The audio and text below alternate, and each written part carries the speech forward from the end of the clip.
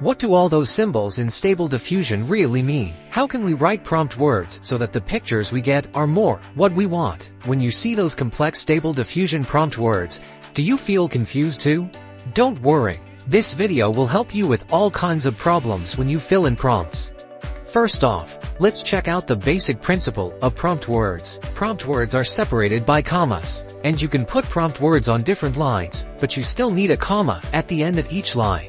As for weight, each prompt word has a default weight of 1, but the words at the front get a higher weight. So, put important words at the front if you can. Finally, keep the number of prompt words within 75. If there are too many words, they won't have much control over the picture. Next up, let's talk about what each symbol means. First off, there are parentheses, square brackets, and curly braces. These are mainly used to tweak the weights of keywords.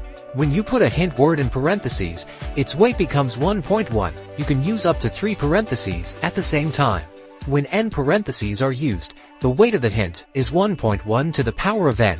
Curly braces are also for increasing the weight of a hint. Curly braces are used to increase weight too. Each layer of curly braces increases the weight by 0.05. The adjustment with curly braces is much smaller than that with parentheses. Square brackets are used to decrease weight. 1 square bracket makes the weight of a hint word 0.9 times less. 3 square brackets make the weight 0.7 to 9. The easiest way to adjust weights is to add a colon after the hint word in parentheses, and then fill in the desired weight value directly after the colon. It's recommended to set this value between 0.3 and 1.5. For example, if you enter cherry blossoms, kittens, green leaves, and set a different weight value for cherry blossoms, you can control the proportion of cherry blossoms in the whole picture. The pointed brackets are mainly used to call LoRa. The format is LoRa, trigger word, weight value. After calling LoRa, images with specific features can be generated. It should be noted that in Tensor, LoRa trigger words can be directly used with one click, which is very convenient.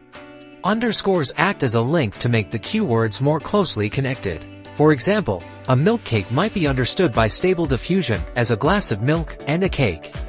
But if milk and cake are connected by underscores, then Stable Diffusion will understand milk and cake as a whole. Next, let's check out some advanced syntax now. How do we control when a prompt kicks in? First off, you can use a combo of square brackets and colons. There's a number after colon. It means the prompt starts rendering from that point. A double colon. That means the prompt in parentheses renders till that point. When there's one prompt, it's like this. But there can be 2 prompts in parentheses, like this. The 2 prompts are separated by a colon. So for the first 70% of the rendering, stone is on, and for the next 30%, flower is on. If the 2 prompts in parentheses are separated by a vertical line, like this, it's alternate sampling. So red hair and blue hair prompts alternately, and you'll end up with red and blue hair. After you get the hang of the basic syntax, let's check out the recommended way to describe the overall prompt words. Picture quality and painting style words have a big impact on the overall look of the picture, so it's a good idea to write them on the top. I've got some tips on picture quality prompts. Mostly, they work for everything. But for different styles of pictures, there will be some specific quality words too, like pixel style, Pixar style, ink painting style, and so on. Add a comma at the end of this, and you can start a new line if you want. Then there's the description of the main part of the picture, like character, age, hairstyle, hair color, what they're doing, and so on. The more detailed you are, the more accurate the generated picture will be. Add a comma after writing, and start a new line. Next up is the description of the lighting in the environment, like a snowy evening or a sunny meadow. Add a description of the lighting used at the end of this. The last line is for adding the trigger word of the LoRa you want to use. After positive prompts, fill in the negative prompts. Generally, just filling in some general negative prompt is fine. If you're using the Flux model, it won't let you fill in negative prompts on your own. When you're using Tensor's classic workbench, you can just fill in the prompts in the language you know. After that, click the translation button right below. When you're out of ideas for the prompts, you can choose to generate them randomly or by recognizing pictures.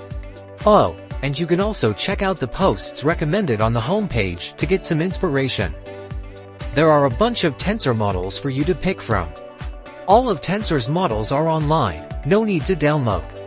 They're one click and don't ask too much of your graphics card.